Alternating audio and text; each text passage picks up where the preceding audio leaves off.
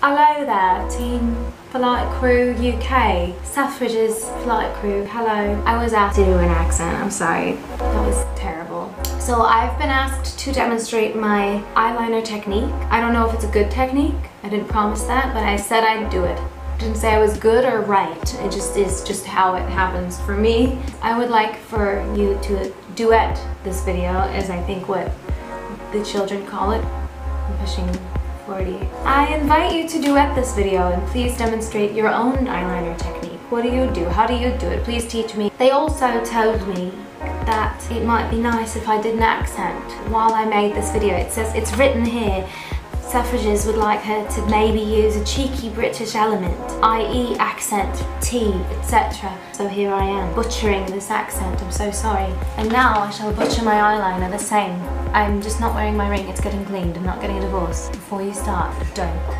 So to be real, this is how I do my eyeliner. I'm just gonna wing it and go. I'm scared. I know I'm not supposed to yank, I won't, just for now.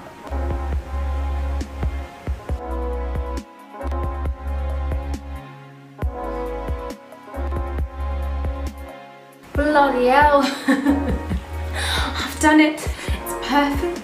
Oh my god! I'm gonna go inside here a little.